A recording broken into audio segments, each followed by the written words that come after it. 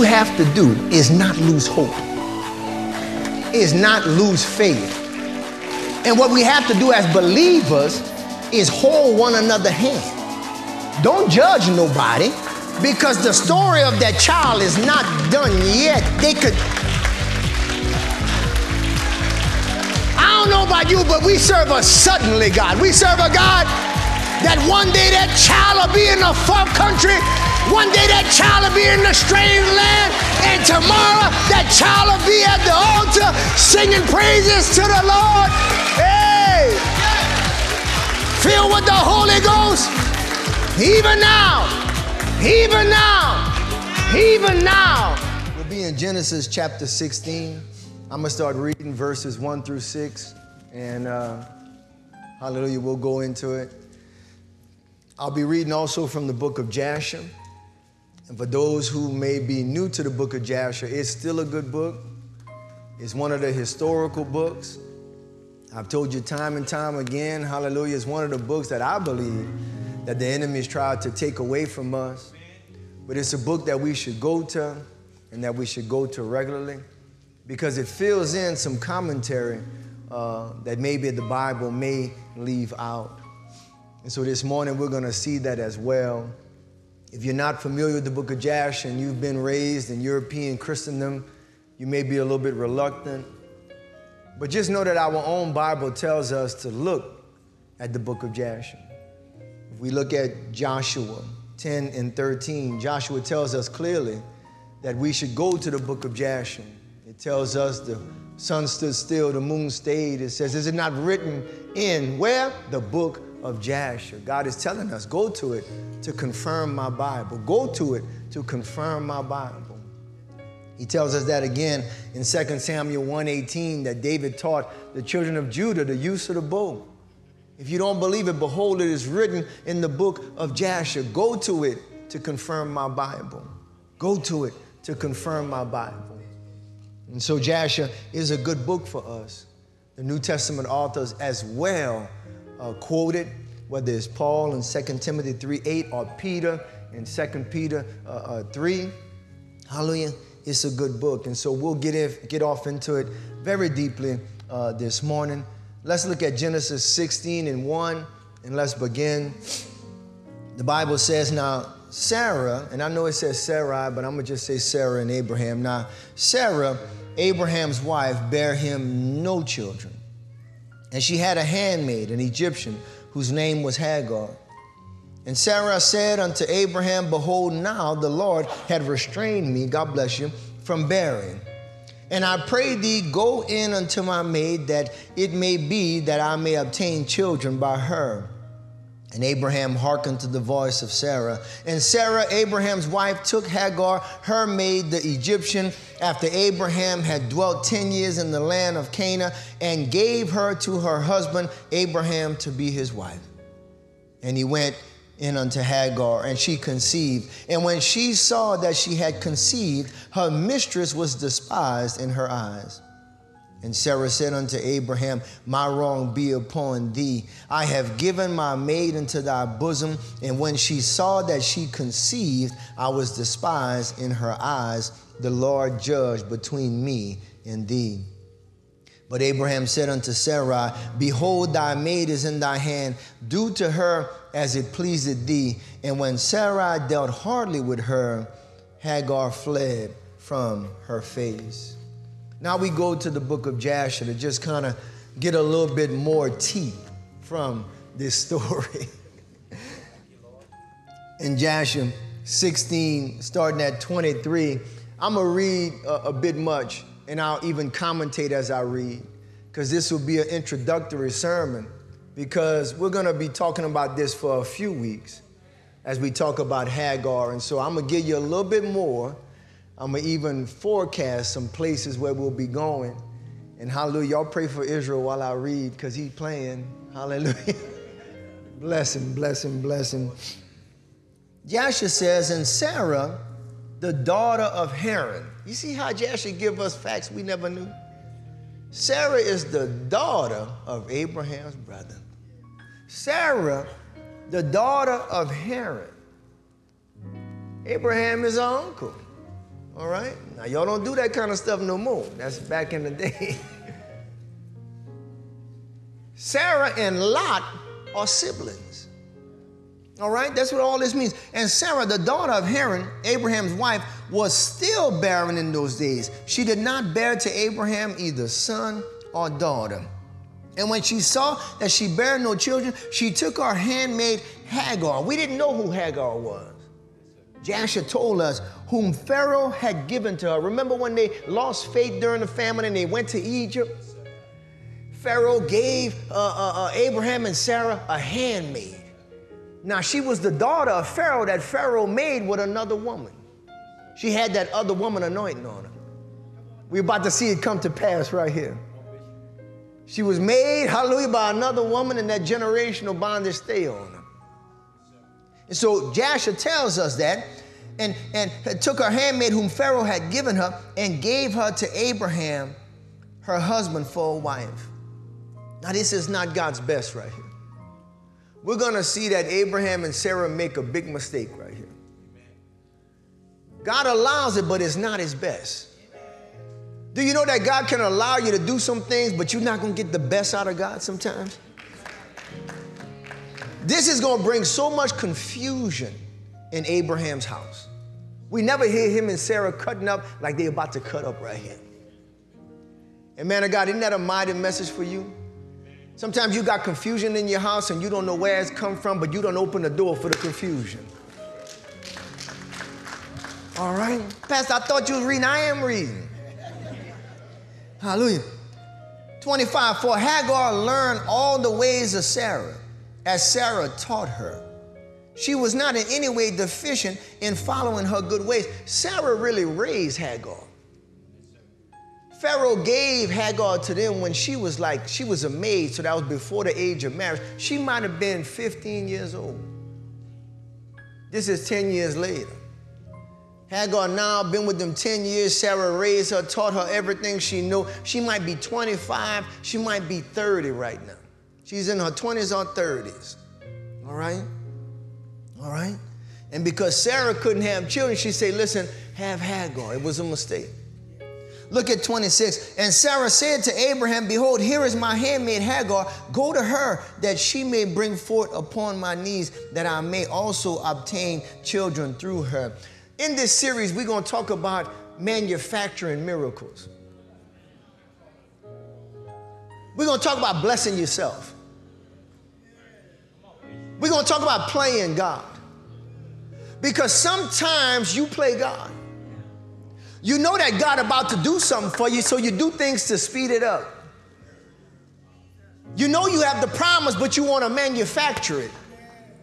We'll find out that the problem is when you allow the Lord to bless you himself, the blessing of the Lord, hallelujah, it added no sorrow. Huh? It make it rich, and it added no sorrow. Meaning that when he bless you, everything gonna turn out right. But the problem is when you bless yourself. When you bless yourself. And we always look at Jacob as Jacob was the one, because Jacob is the one that would play God a lot. But he got it from his grandma. He got it from Sarah. Sarah was playing God. She was manufacturing blessings.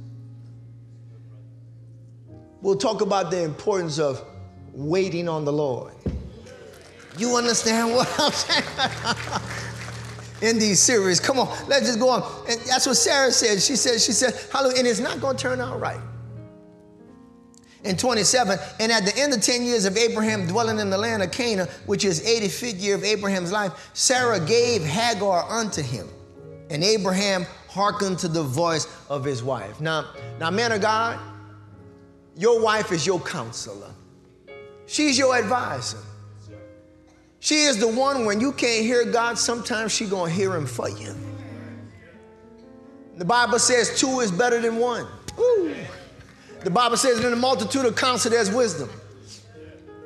While all of that is true, it does not mean that your wife is right all the time. Because even your wife can have bad days and hear a voice that's not from God.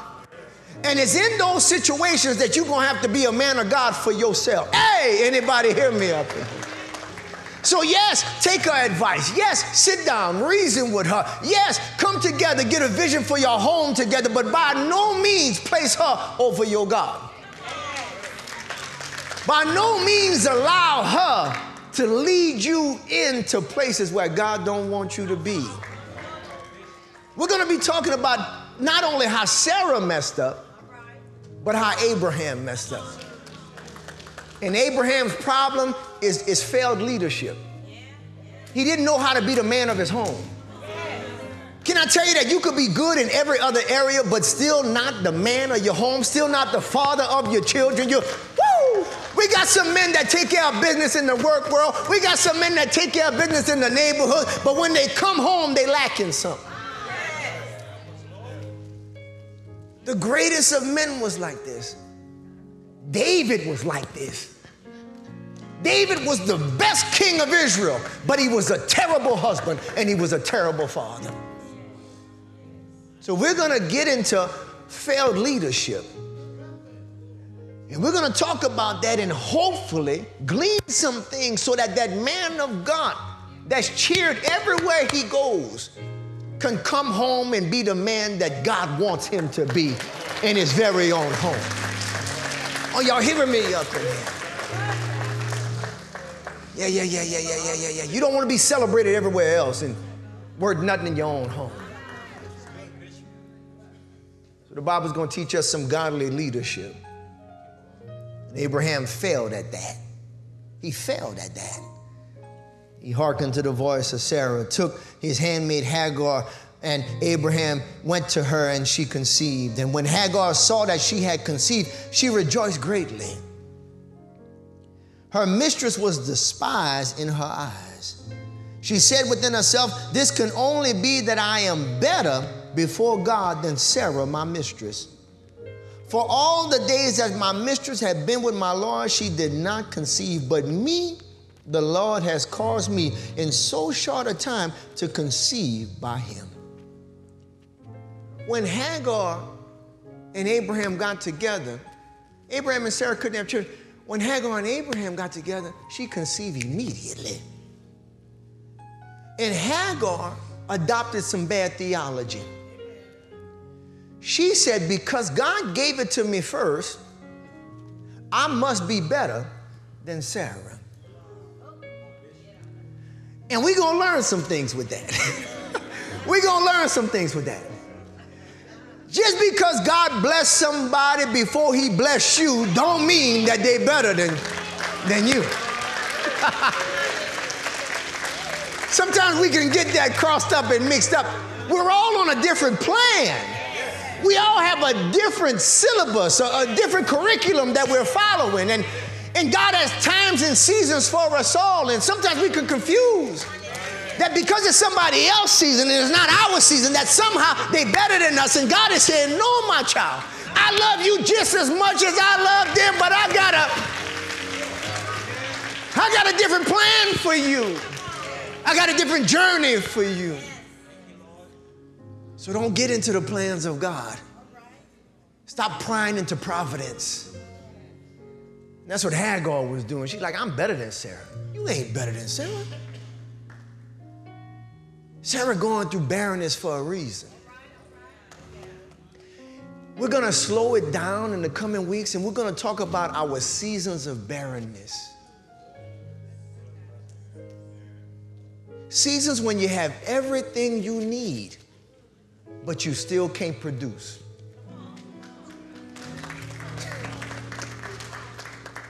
And barrenness is not just about having children.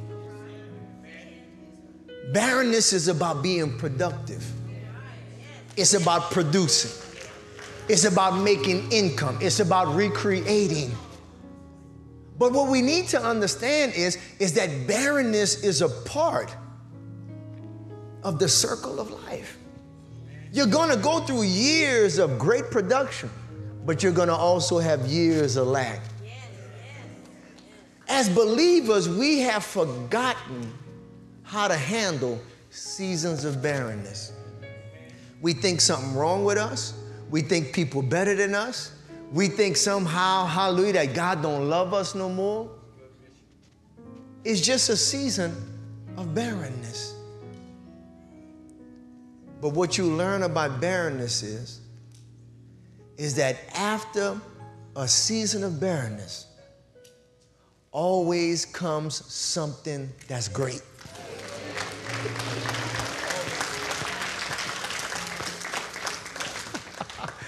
Greatness can't come out of nothing else. It's always got to come from I can't, nothing working, it's not happening. God, where are you? Because barrenness pulls something out of us that only greatness can proceed out of. Anybody hear me up in here? Woo! Woo! We'll find out that barrenness will call you to more prayer, more commitment, more Bible study. Bring you to church. You up in here wrestling with God. Give me children lest I die. I'm desperate. And out of that desperation comes greatness. You ever been desperate? You ever been, God, I need you right now. If you don't move out, listen, God, have mercy, Jesus. So she thought she was better than Sarah. And Sarah, we'll see, thought that Hagar was better than her too. Look at it. Hallelujah. And hallelujah, my page done turned. Come on, page, where you at? Look what it says in 30. And when Sarah saw that Hagar had conceived by Abraham, Sarah was jealous. Somebody got something before you, and now you're jealous. You blaming them for God blessing them before he bless you. Your problem should not be with them. Your problem should be with God. And then since you know God is good, it shouldn't even be with God. Your problem should be with yourself. You understand? Sarah was jealous. And Sarah said within herself, this is surely nothing else but that she must be better than I am. Ain't nobody better than you. You understand what I'm saying? They just on a different plan. Now you got to get your heart out of this mess right here. Let's looking at their plan, you mess up your plan. And that's the way they could be better than you. But let's keep reading, and we're going to get into it. This is just a sermon preview. And Sarah said unto Abraham, isn't this good though? You see, the 66 don't give us all of that. We didn't know about the jealousy between the two. We didn't know, because the dynamics of Abraham's house is just changed. And so in 31, and Sarah said unto Abraham, my wrong be upon thee. I thought she was going to say it be upon me. She told Abraham, you to blame. Abraham like, that was your idea. You told me to mess with Hagar. Nah, he shouldn't have done it. He shouldn't have done it. So it's both their fault, but they blaming each other. And that's what happens in the home. Yes, sir. Everybody start pointing fingers at each other. And I found in counseling, hallelujah, when you have trouble, it's very rare that one person is to blame. It's usually both the husband and the wife. Because everything is reactive. Everything is, yeah, I did this, but look what you did. All right? That's why none of the arguments ever end. All right, we ain't going to get into it. But Sarah going to blame him. My wrong be upon thee. For at the time when thou didst pray before the Lord for children, why didst thou not pray on my account? She fussing Abraham for the way he prayed. You hear that, Big John? She said, I heard you in your closet. You was praying for children, but you wasn't specific with God. You never told God, give me children by Sarah. That's what she's saying. She's mad at him. You know them arguments don't be making sense sometimes. It just, man, who else is going to give me children by? You my wife. All right? And when I speak to Hagar in thy presence, she's telling him off right now. When I talk to Hagar in my presence, Hagar is her handmaid, her employee, her servant for the most part. And she's telling Abraham, now you got a child with Hagar, and now when I talk to Hagar in thy presence, two things happens. She despised my words. So Hagar rolled her eyes at Sarah now. Don't tell me nothing. Don't tell me nothing. I ain't picking up. I ain't fixing no bad water. I ain't combing your hair. Because I'm better than you. You couldn't have children. I could have children. Your man now is now my man. Ooh, I'm telling y'all, Young and the Restless. I'm telling y'all, Bold and the Beautiful, General Hospital. She despised my words. She rolled her eyes at me. Why? Because she had conceived. And the second thing happens, when I tell her something, she rolled her eyes. And Abraham, you will say nothing to her. It looks like you done took her side, Abraham. You see how this is good? And ain't nothing worse than a wife who think that you taking somebody else's side. You ain't going to bed that night. Ain't nobody getting no sleep. Not you, the children, the dog outside. Nobody getting no sleep. Nobody. Abraham like, God! House a mess, y'all. Listen. Hallelujah. And she look at him like Whoopi do that on The Color Purple. She said, may the Lord judge between. And you know when your wife bring up the Lord on you, she, oh God, I'm about to get leprosy. What's happening? Israel cracked it up. Hallelujah. She said, may the Lord judge between me and thee for what you have done to me. Sarah, that was your idea. Just a little bit more. And Abraham said to Sarah, we'll find this in his character, behold, thy handmaid is in thy hand. Do unto her as it may seem good in thy eyes. His leadership style was do what you want. Do what you want. And man of God, you can't be a do what you want kind of leader. It's not do what you want. We got to come together and make a decision as a family. He said, do what you want. Don't tell Sarah to do what she wants. Because what Sarah wants to do, look at it close. And Sarah afflicted her. What that mean? Sarah put them hands on Hagar.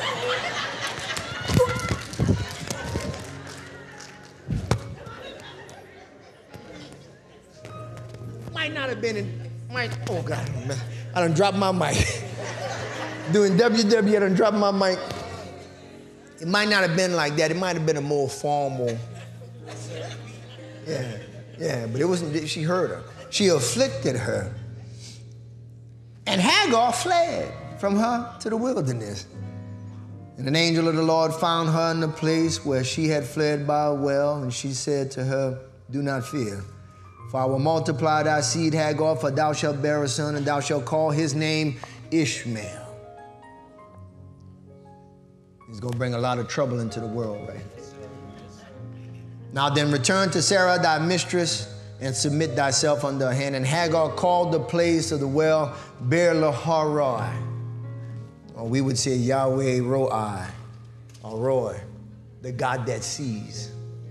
So we'll talk about that as well, that even when we in the wrong and we call out to God and in desperate situations, our God still sees us and comes to our rescue. Anybody here?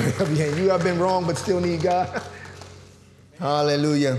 It is between Kadesh and the wilderness. And so that's a sermon overview of where we'll be going. Now, this morning, hallelujah, you say, Pat, you ain't done yet? No, this morning. No, that was the preview. This morning, I'm going to give y'all a little taste of it. I'm going to give y'all at least the first point. So I got a few little minutes left. I'm going to give y'all at least the first point. As we come, you'll find that I'll be going through 3 points. First point is going to be even now. Somebody say even now. The second point is going to be, hallelujah, I'm waiting for him to put it because I can't remember, Sarah's impatience. Third point is Abraham's lack of leadership. Amen. Is this story good so far? Come on, give y'all some praise. You ain't seen nothing yet. You ain't seen nothing yet. You ain't seen nothing yet. So let's talk about our first point, and then we're going to cut y'all loose. Even now. Even now. Hallelujah. Give glory to our worship team and Israel and the team for just taking care of their business. Hallelujah. I don't have my glasses back there. I know that's Josh back there. That's got to be Brother Josh. Love y'all, man. Appreciate y'all. Hallelujah. Well, let's go, y'all. Let's go. Let's go. So our first point is going to be even now. It's just we're not going to be long unless y'all keep me. If y'all keep me, that's the only way I'm going to go along. But y'all just give me a few minutes. And so even now we get from Jasher 16:23. And you're going to want to stay for this whole word.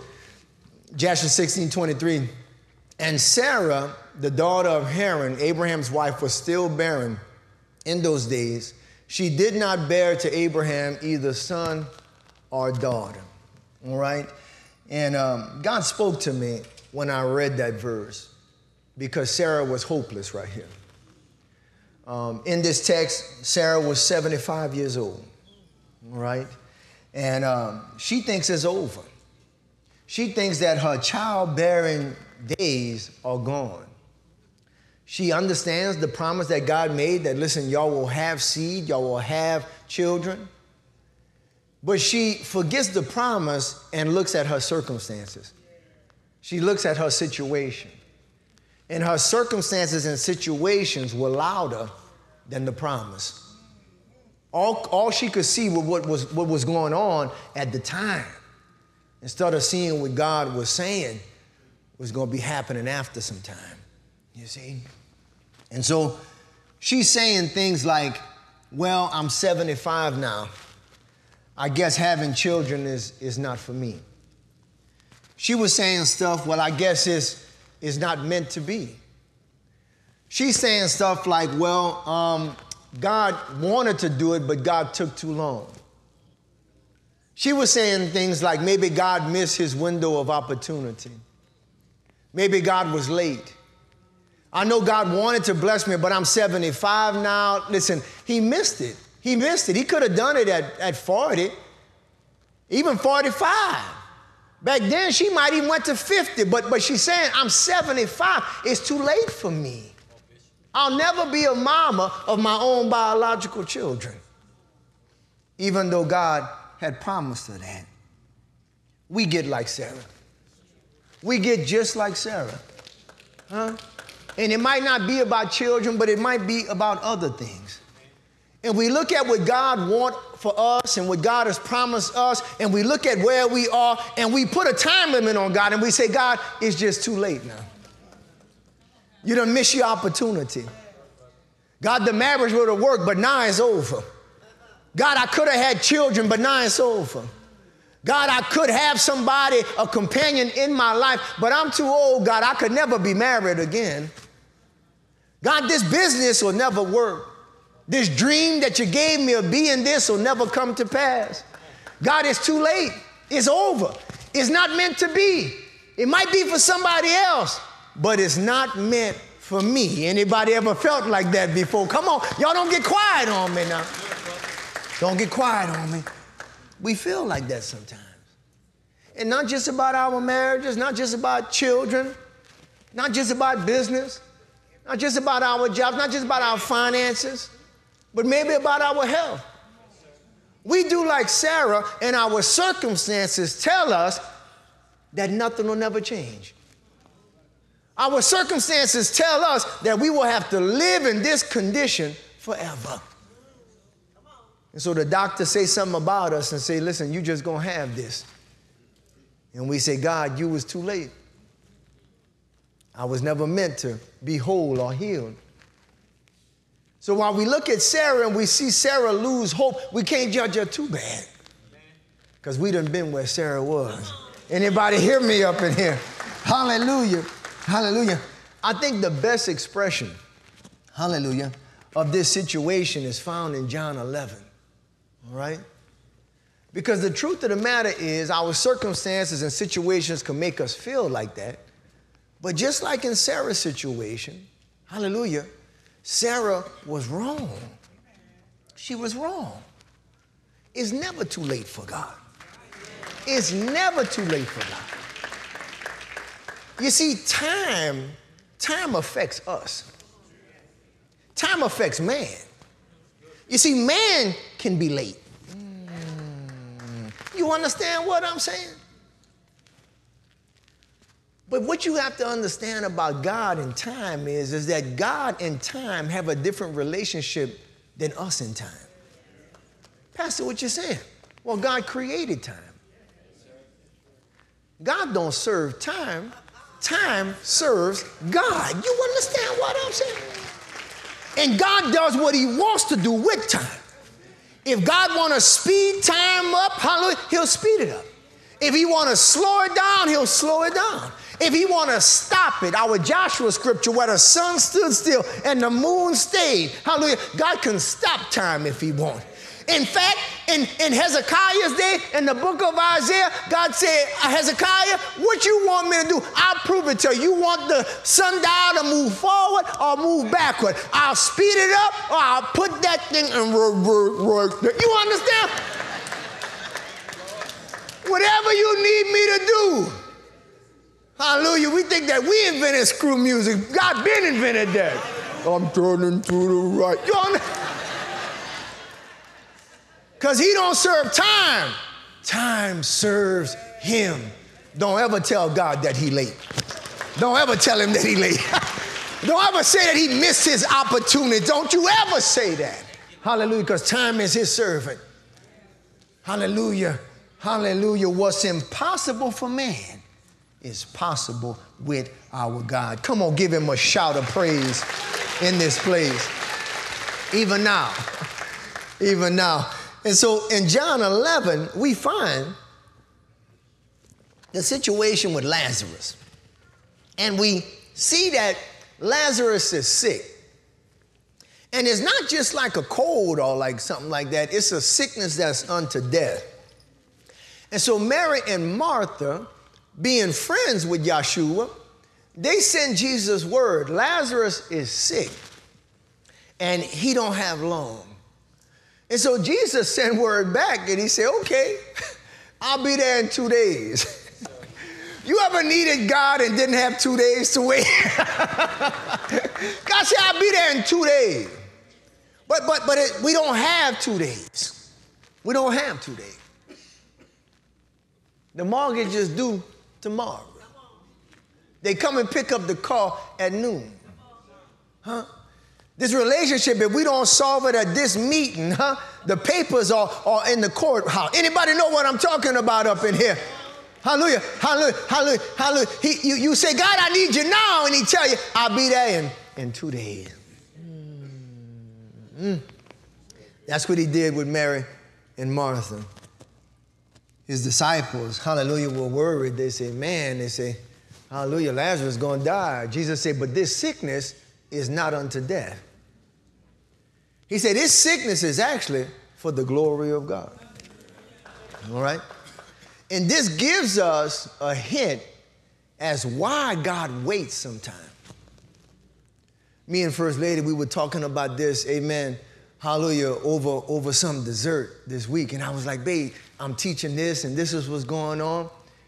And she said, remember, hallelujah, you always used to say that the people need to understand that God is a fourth quarter God. He's a fourth quarter God. He's a 2-minute warning God. He's a buzzer beater shot type of a God. Are you hearing me up in here? And what she was saying is that God loves a good game. God not up in there, hallelujah, beating them the whole game. God is going to allow the game to look like it's closed. He going to pull out like the men's Olympic team when they played Serbia, when they played France just the other day. They going to make it look close. And at the last minute, like Steph was doing, he going to drop 12 on them right quick. You know what I'm saying? Like y'all thought y'all was going to win? Nah, turn off the TV. It's 99-10. Y'all go to bed. That's what Steph did, France. He said, y'all go to bed. It's over. It's over. Steph turned it on when he wanted to. God turns it on when he wants it. God likes a good game. He likes a good story. We sit down there and get worried. We sit down there stressed out, anxiety. While God is telling you, I got this all under control. You understand what I'm saying? But you say, why does God make us bite all our fingernails and pull all our hair out? Because God likes a good story. He told Mary and Martha, he said, listen, this sickness is not unto death. This sickness is for my glory. It's for the glory of God. You see, a good story gives God glory. You understand what I'm saying? And we've forgotten that. We want a boring game. We want a boring story. We want him to come through when it's not close at all. But when he come through when it's not close at all, it don't make a good testimony, because only good tests make a good testimony. Hey, God. But if you could go to somebody and say, I almost didn't make it. If you can go to somebody and say, listen, at the last minute, God came through. If you can go to them and say, listen, when the doctor said it was all over, when they was coming to pick up the car, when the mortgage people were... Are you listening to what I'm saying here? You see, it's the good story that brings him glory. You see, we would never know Sarah if it wasn't a good story. If he would have gave her children at 35, at 40, we would have never known. He could have gave her children at 55, we would have never known.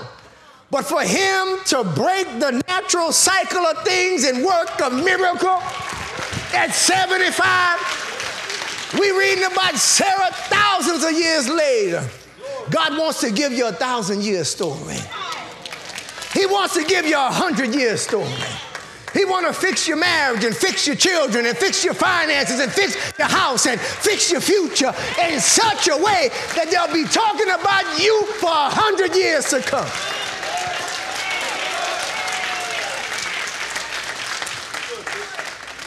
That's why he wait until the fourth quarter.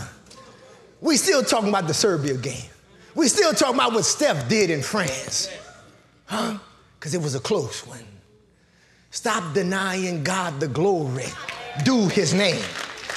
Let him work it out. Your job is to trust. Your job is to believe. Hallelujah. Hallelujah. Because he can do it even now. You see what I'm saying? And so he waits those 2 days and Lazarus dies. Lazarus dies. And when Jesus gets there, we pick up in 11:17, and Martha comes out to Jesus. All right? And you know there was two of them. There was Mary and Martha. The good one was Mary. And we all talk about Martha. If somebody call you Martha, that's never a good thing. But in this situation, listen, you know I told you, I said that sometimes people, hallelujah, they how did I say it? But they're not all bad. I said they not all good, but they're not all bad. Isn't that us? We're not all good, but we're not all bad. So Martha is not all good because she's busy. She's cleaning up and everything while Jesus preaching. But it doesn't mean that she all bad.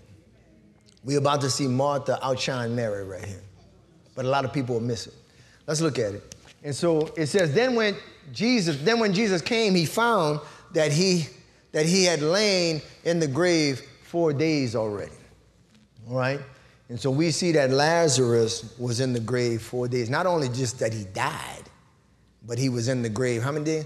4 days. Now, him just being dead is enough. You miss your opportunity, Jesus.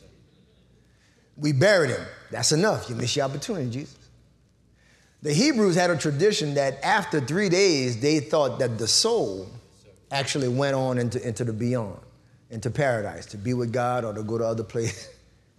So they said after 3 days was our tradition that life, it was over, that somebody could never be brought back. They kept hope until the third day. Jesus intentionally waited till the fourth day.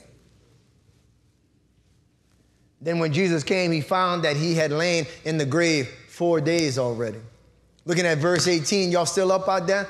He says, now Bethany was down to Jerusalem about 15 furlongs off. Bethany and Jerusalem was 2 miles apart from each other. Go to 19. It says, and many of the Jews came to Martha and Mary to comfort them concerning their brother. A lot of our people came from Jerusalem to Bethany to be with Mary and Martha. So it had a ton of witnesses, a ton of people. It's like a room full of people, hallelujah, coming to comfort them. And they about to see something they've never seen before in their life. You understand what I'm saying? In verse 20, glory to God, it says, then Martha, as soon as she heard that Jesus was coming, went and met him, but Mary sat still in the house. Martha gets up and goes out to Jesus. Mary doesn't go. Mary's mad at Jesus. Because sometimes God could not do something you want when you want it, and you be mad. Yes, sir. And you could be mad and God not finished yet. He looking at you, you mad for nothing because the story not over. You gave up, but it don't mean that I gave up. God's saying it's not over. She's sitting in her house pouting, but Martha get up and she go to Jesus. Now, one thing about Martha, Martha gonna tell you a piece of her mind. And so we get to 11:21. Then said Martha unto Jesus. She tell Jesus off, just fresh off the block. Fresh off the block. I don't know, for some reason I'm seeing Miss Leola just going up to her. I'm just seeing the deaconess right now. She's just going up to her. And this is what come out of Martha's mouth. Martha said, Jesus. She said, Lord, if thou hast been here, my brother had not died. We just got to get this out the way, Jesus. We got to go ahead. I can't talk to you about nothing else until I front on you and tell you if you would have been here on time, like you should have been, like we called, answered us when we wanted to, my brother had not died. Huh? And that's how y'all be in your heart. Y'all don't talk to God like that, but y'all be like that in your heart. When he don't give you what you want, when you want it, you look up at him, and hopefully you have enough respect not to say it. But Martha just one of them. Martha gonna say what she gotta say. All right? But we feel that way. We feel that way sometimes. And whether you know it or not, you have just contracted a bitterness towards your God. Some people bitter against God. He didn't heal them when they wanted him. The business didn't work out like they foresaw it.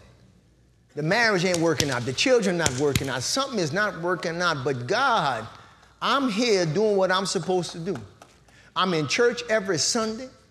I'm working the cameras. I'm working in the sound booth. I'm pulling my hair out because them baby kids bad in the nursery. I'm doing what I got to do. And I call you to do what I ask you to do, and you don't show up. But I'm doing what I'm supposed to do. And while I'm doing what I'm supposed to do, I see others getting the same blessing that I asked you for, and I never got mine yet. I see people that's not living for you like I'm living for you, but their business working out, and their marriage look good, and their children being accepted, and they have the car that I prayed for, and they have the house that I prayed for. And sometimes we can get bitter with our God. We can get bitter with our God.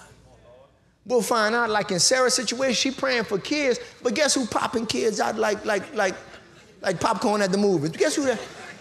Lot's wife. Lot's wife got 5 kids. She up in there living in Sodom. At the club every weekend. What kind of dance I told you she was doing?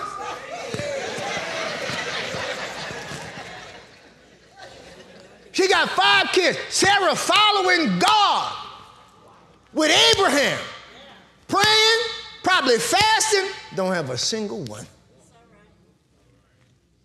And sometimes you could be doing everything you're supposed to be doing and God don't answer you, and you can develop a little bit of bitterness against your God. You got to guard against that. You got to guard against that. Why?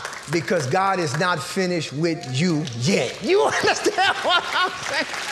He's not finished with you yet. He's not finished. Listen, God brought you here to deal with that. The story not over. The dream is not done. The healing is not finished with. He can still do it even now. You see, Mary didn't even come. Martha went. She told Jesus a piece of her mind. All right? I respect that. I respect that. She at least identified the way she was feeling. So she told him. And I love that she went there, but she didn't stay there.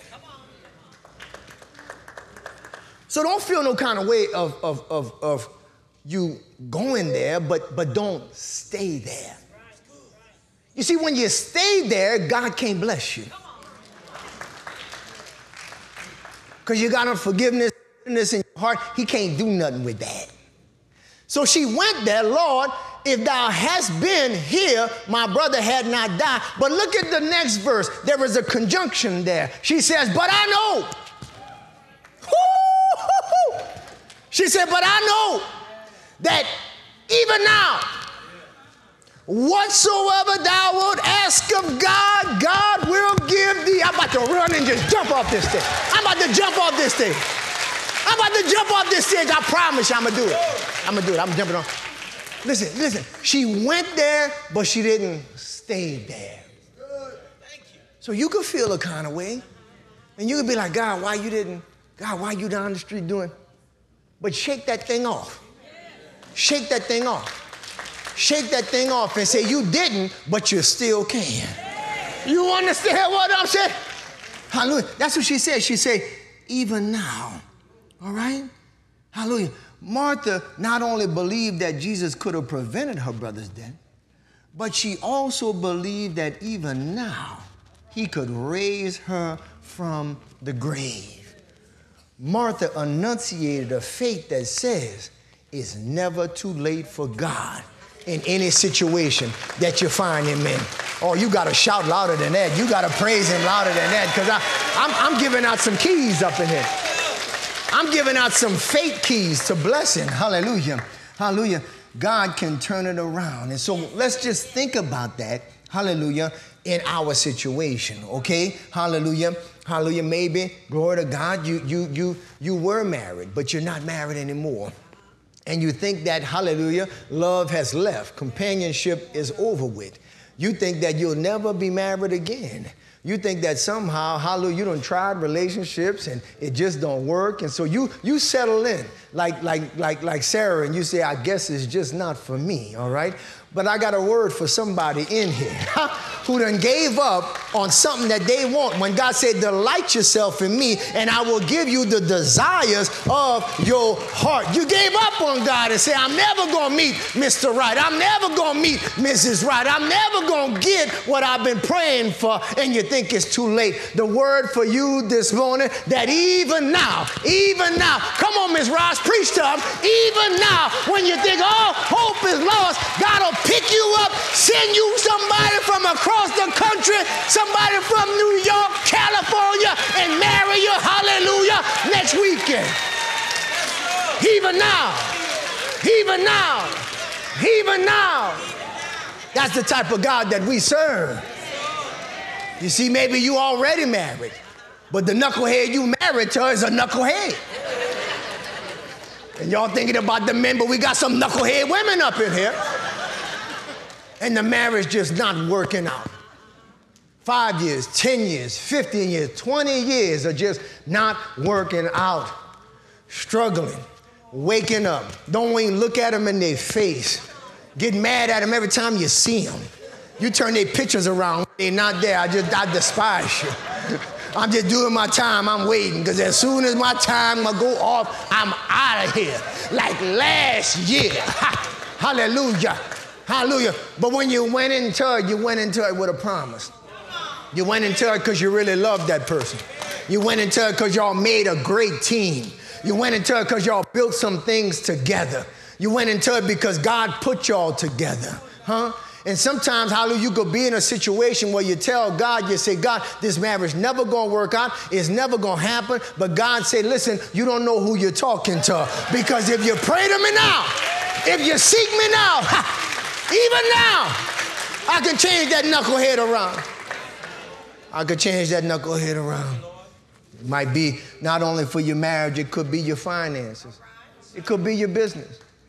And as a businessman, I understand this. I understand when you're putting everything into something and it just don't work out. And you're thinking it's something else, but it's just not your season. And God is saying everything that you're doing is going to come back to play, hallelujah, when it's your season. So keep on pushing, keep on thriving, keep on investing, keep on sowing, because reaping time is coming if you faint not. It's the same way with your business. It's the same way if you work someplace. But you could get in a rut, and you could say, man, this is never going to work out. And you could see other people working out for them. And you're like, God. And God want to just, I'm telling you, he just want to tell somebody. There's a business owner up in here. It's somebody that's been working hard on a job and being looked over. And you've been praying, and God want me to stop by and tell you, listen, you think it's done, but God is not done with you. Even now, he can turn it around. But Pastor, they already promoted somebody. It does not matter. Pastor, somebody else opened one just like mine. It does not matter. They opened one across the street from me. It does not matter. It is never too late for our God. Even now, he can change it and turn it all around. I'm telling you, I'll run right here. They open that thing, I'll run around here twice. I'm telling y'all. Because we serve the even now God. It's not just your marriage. It's not just your business. Maybe it's your children. In the spirit, I feel that they have some people in here with children that's not doing what they need to be doing in the Lord. In the Lord. It's not even in my notes. I feel it in the spirit. And you're at a place and you're like, God, all that I done said, all of that I did, all that I done prayed, all that, Lord, have mercy. And this child is wilding out. Wilding out so bad, I want the people in the church to know. Look, I'm up in here like that, hoping that nobody in the church check this child Facebook page, Instagram page, because my child is not being productive in the things of God. And what you have to do is not lose hope, is not lose faith. And what we have to do as believers is hold one another's hand. Don't judge nobody, because the story of that child is not done yet. I don't know about you, but we serve a suddenly God. We serve a God that one day that child will be in a far country, one day that child will be in a strange land, and tomorrow that child will be at the altar singing praises to the Lord. Hey! Filled with the Holy Ghost. Even now, we walked with Lynn for all those years. And we was up in there, Lynn, praying for Bryce, and Bryce had been in the streets. You know them streets I'm talking about, Lynn. We praying, and Lynn would come tell us all that Bryce do. She ain't holding nothing back. And we praying up in there, and we ain't never lost faith. And she held on to her God and never let go of her God. Huh? And sometimes we want it when they're young, hallelujah, but sometimes God got to allow them to go around the mountain to make the story good for his glory. Hey, I'm about to...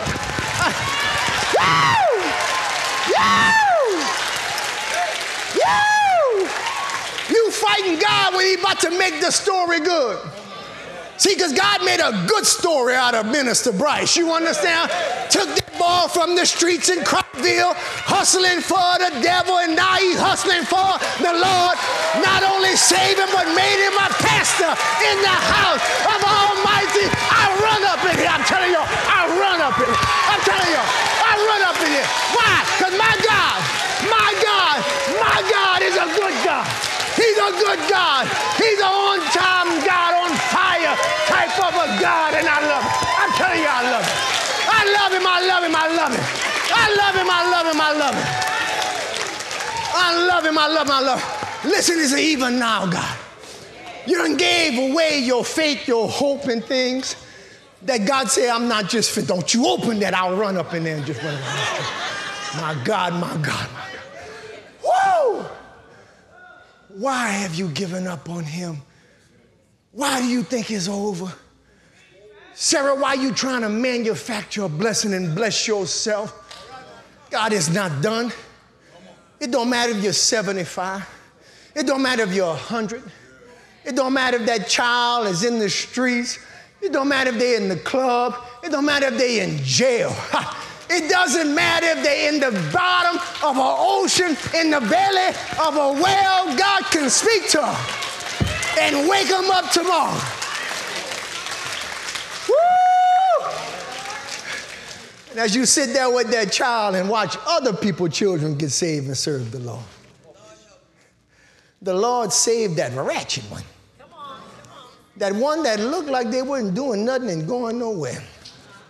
And by the time he finished with them, they done outran the one who was saved before him.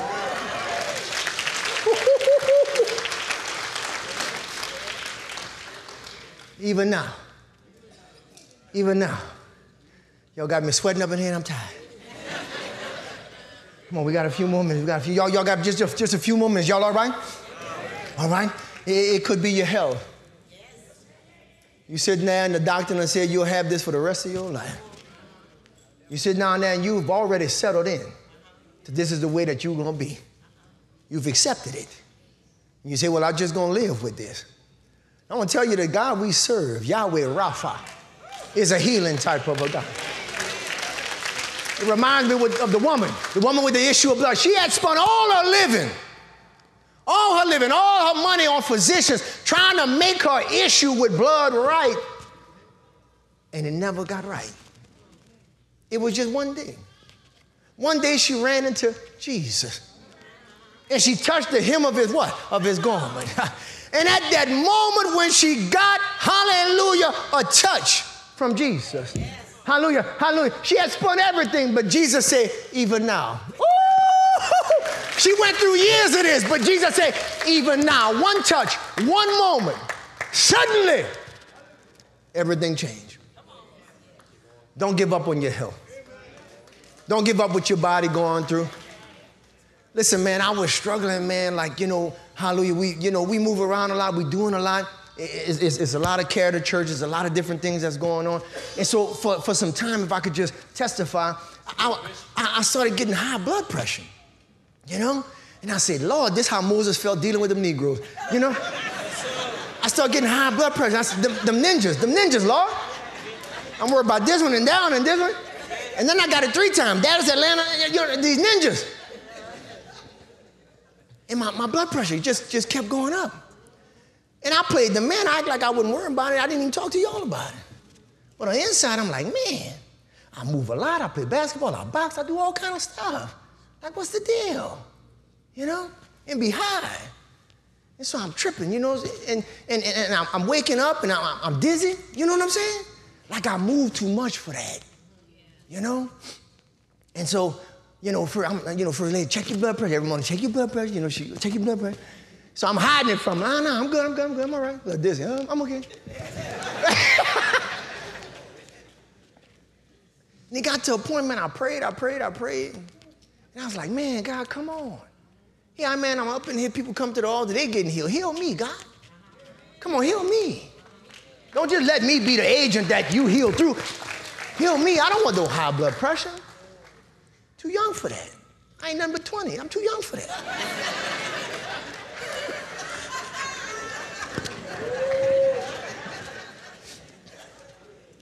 So, man, one day I'm chilling in the Lord, just chilling. And I got a revelation. It's like he spoke it to me. He said, check this what you're taking. You got to know something about Pastor got bad sinus. Oh, I can see a flower on TV and sneeze. Understand what I'm saying? And so I started taking some sinus medication over the counter. And you got to be careful because on the box, when you read it, if you read it, I didn't read it, but if you read it, they'll tell you not to take this for over 6 months or they'll give different timelines. But me, because it worked so well with my sinuses, I just kept taking it. It was part of my routine. I brush my teeth.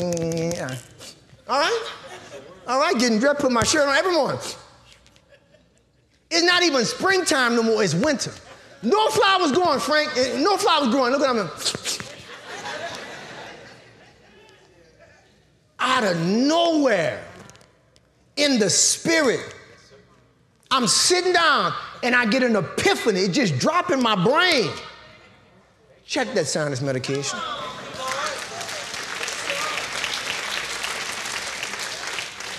So I look at First Lady, the doctor, she good on the computer. So I said, First Lady, check these chemicals in here and check this thing and see if it's associated with high blood pressure. So we look, she get on the computer with her glasses. So we look, we checked that night. They had some little fine print.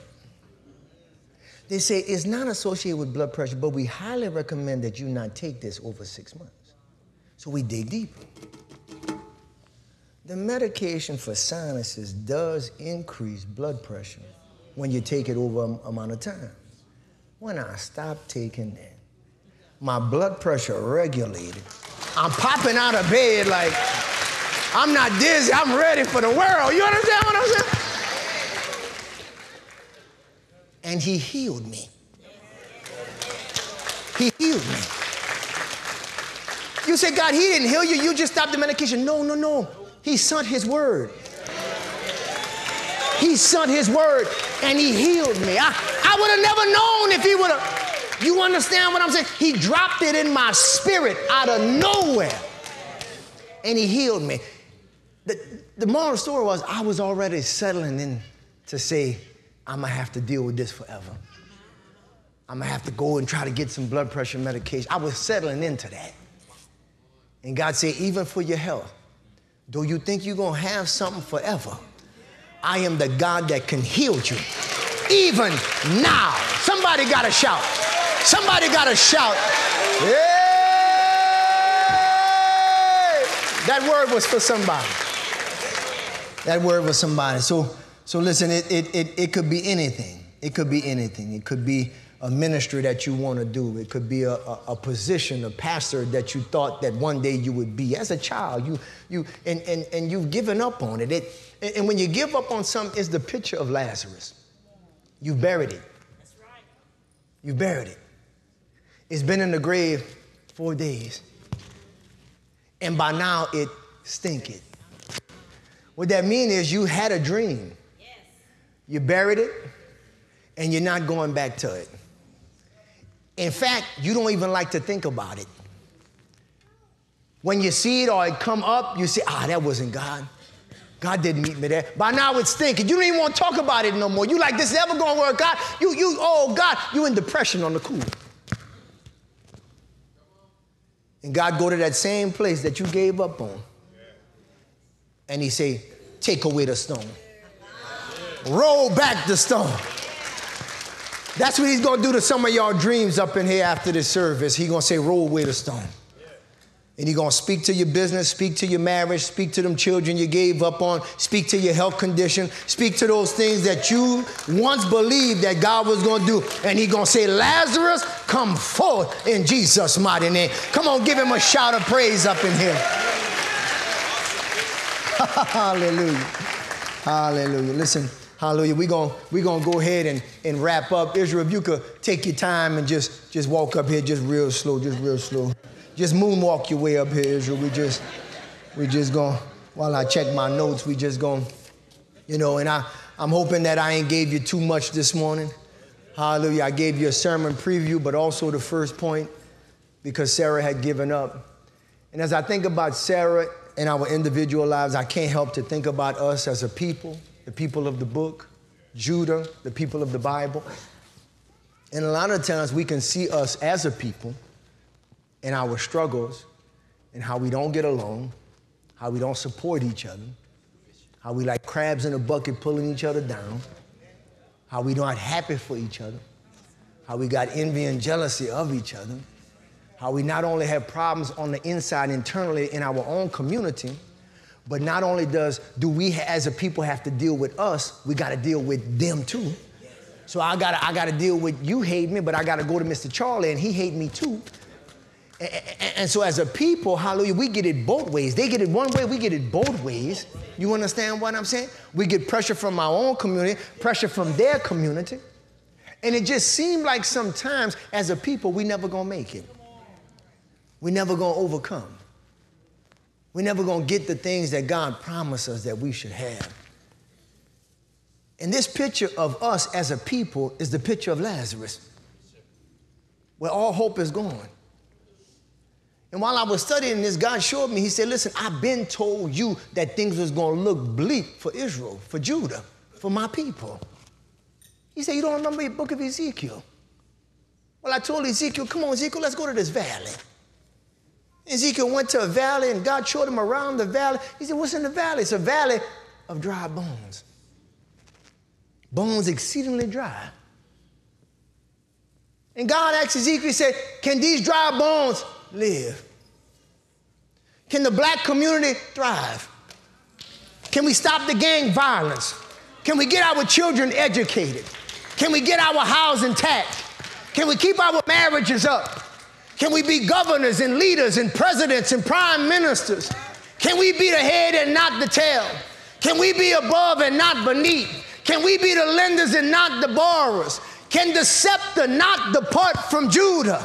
But from the way it looked, it don't look like it'll never happen. It looked like we'll always be down and in the projects. But God brought me to Ezekiel, and he said, though you look like dry bones, though it look like it'll never be life, though it look like y'all will never be one, can these dry bones live? And Ezekiel couldn't even answer him, but I can answer him this morning. I can answer my God this morning. No matter what we going through, they shooting us in the streets or not. 2 words, even now, God. Even now, God. Even now, God. You can make us the people we supposed to be.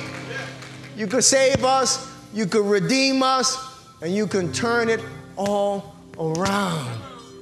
So not just in your individual life, but as you move around the city and you see our people cutting up, still don't lose hope. When you see them shooting us down in the streets, still don't lose hope. When you see us filling the jails and you pass by the drug houses, still don't lose hope. Because though Sarah was 75, she served an even now God. Come on, give him praise up in this place. Hey! Thank you, God. Thank you, God. Thank you, God. We're going to have a little altar time, and the altar time is about whether God spoke to you or not. Not all the time is for salvation, but maybe it was a word for you that touched you, that set your heart on fire. And sometimes you need to come to the altar just to talk to your God and say, God, you know, what you did for Sarah and what you did for Lazarus, I want you to do that for me in this situation. And so the altar is going to be open, and if this word spoke to you and you needed that word, you'll be able to come and talk to your God. But if you're here and you're not saved, you don't know whether you died today, if you go to heaven or not, you can come to the altar for salvation too. And salvation is easy. It's not about being a member of Philly. It's not about being a member of a denomination. It's about you and your God. You know, the Bible says, Jesus said, I am the way, the truth, and the life. No man can come to the Father but by me, Jesus said. Our problem is we've been trying to get to the Father ourselves, through our parents, through a denomination, through Pastor Omar. None of these things can get you to the Father. You can only get to the Father through Jesus. There is no other name given among men whereby we must be saved. I call him Jesus. We call him Yeshua. They call him Eusus. Call him what you want, but believe. Yes, yes. Believe that he died on the cross for your sins. Believe that he was buried in the grave, and believe he rose on the 3rd day. When you believe like that, and then you call upon him, the Bible says, whosoever calls upon the name of the Lord, with that faith, whosoever calls upon the name of the Lord shall be saved. You ain't got to be a member to do it. Just call and believe. And so if you're here and you want to be saved, the ushers, if you can gently open up the gates. If you're here, you want to be saved, like I said, if this word touch you, and you're about to enter into a new season with God, a season of even now faith, the altar is open. You can come now. You can come now. You can come now. You can come now. You can come now. This word was for you. This word was for you. You enter in a new season. He just wanted me to stop by here and tell you that it ain't over. That the best is yet to come. Hallelujah. That he's only making the story good for his glory. That's all he's doing. That's all he's doing, Miss Rebecca. He's making the story good for his glory. And all we got to do is wait for it. Wait for the end of it. Wait for the end of it. I could have preached something else, but he told me that y'all needed to hear this one this morning. Yeah. He told me that y'all needed to hear this one this morning. Hallelujah.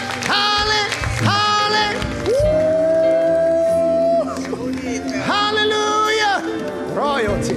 Hallelujah. Hallelujah. Woo. My Redeemer. My Redeemer. Hey. Hey. Hey. Hallelujah. My response is hallelujah. Hallelujah. Woo. It's going to get so good. It's going to get so good. I see. Come on, Scott. Come on. Hey! Woo! Hallelujah! Hallelujah! He not done with you yet. He not done with you yet. The story is not over yet. It's not over yet. It's not over yet.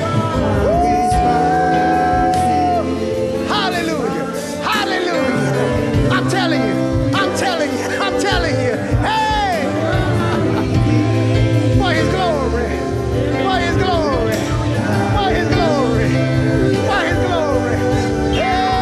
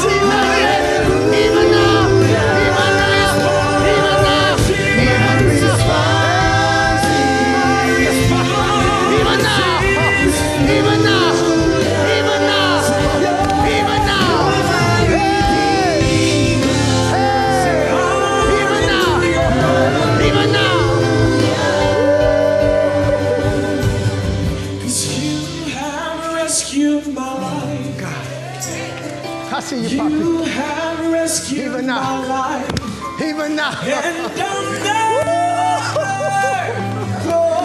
Hallelujah. We're going to talk. Thank you. Thank you. Thank you. You have rescued my life. Yes, you have. Yes, you have. You have rescued my life. And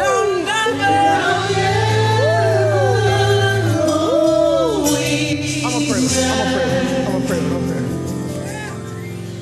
You ain't seen nothing yet. You ain't been half as happy as you about to be.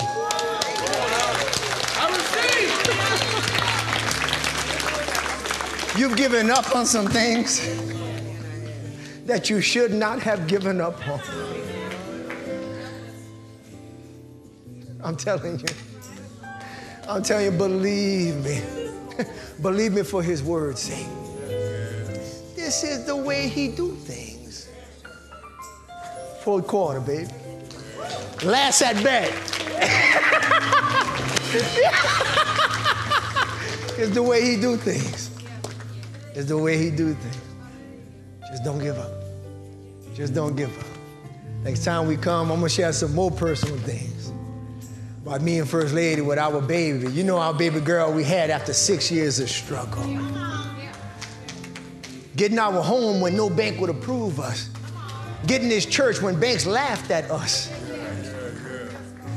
But even now, but even now, but even now, but even now, but even now, but even now, the type of God we serve.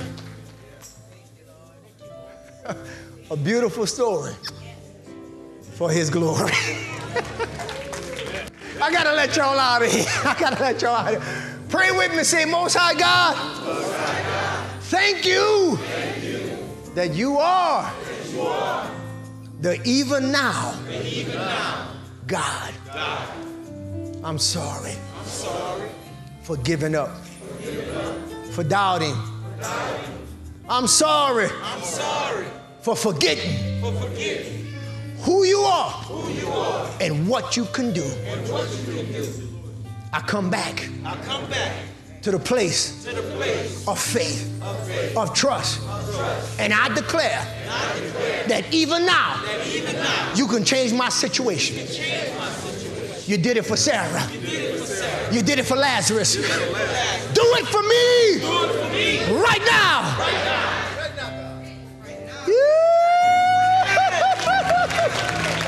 Hey! Hey! Hey! Now pray now. Say, God, I believe you. All of your word. All of your promises. I believe you died for me. You were buried and you rose from the grave. Save me even now. Forgive me even now. But use me even now. Heal me even now. Heal my body, my mind, my soul, my children, my family, my marriage. Take over everything. Turn it around even now. In Jesus' name. In Jesus' name. In Jesus' name. In Jesus' name. In Jesus' name. In Jesus. In Jesus.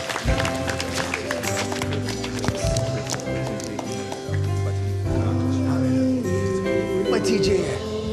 Where TJ at? Is he there? Hallelujah. TJ, come see TJ. We're going to make our way out. Hallelujah. But I'm going to pray, lay hands on you. Team, we're going to make our way to the foyer. All right? TJ, that's you? Oh, you big, boy? Where you going? Going to college? We lay hands on our sons and daughters of Judah, that as they leave this place, that they would bring everything that we have in here with them. Faith, love, triumph, greatness, courage, the gifts and the blessings of the people of Judah that was on display in the Olympics, in the colleges, in our history. Let them rest and reside on this young prince of our people. Bless him coming in and going out. Everything he touched, let favor be upon him. Open doors that no man can shut and close those doors that no man can open. Protect him and keep him, God. We release him to you as he goes to college. Walk with him. Talk with him. Let him know the right things to do. And let him and warn him about the bad things that he should not do. Be there with him, God. In Jesus' name.